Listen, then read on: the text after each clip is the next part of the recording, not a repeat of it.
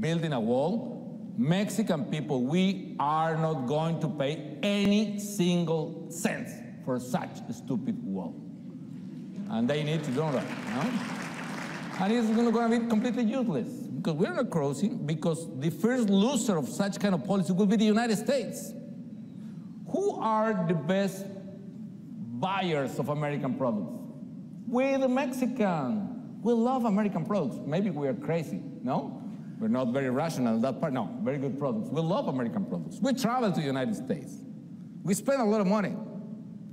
If this guy pretends, or anyone, that closing the borders to anyone, either for trade, either for people, is going to provide prosperity to the United States is completely crazy.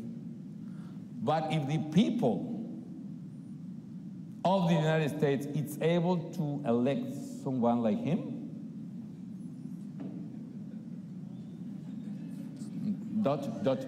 okay.